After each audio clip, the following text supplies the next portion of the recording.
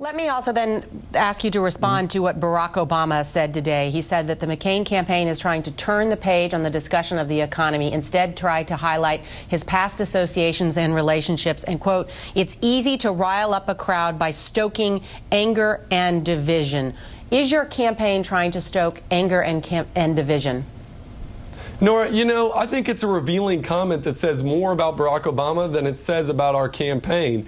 I think that whether or not whether he's argued that Americans cling to their guns or religion, or now that they're angry about the greed on Wall Street and the ineffectiveness of Washington, it shows that he just doesn't understand middle-class, hardworking Americans. I think that rural Americans don't cling to their guns and religion, and I sure as heck don't think that middle-class Americans are frustrated and angry because they're being stoked by divisions about Barack Obama's association. I think they're mad at Washington and the way that Washington's underperformed.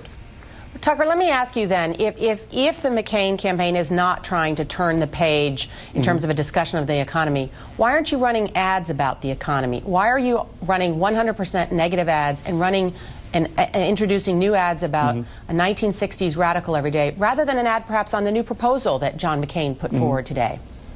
Well, Nora, we launched a new ad today about the economy this morning, and it was focusing on Barack Obama's honesty about his record. It focuses on whether he's being honest about his relationship with an unrepentant terrorist in Belarus, and whether he's being honest about his relationship with Fannie and Freddie Mac when he stood back and shielded them from the regulation that they needed.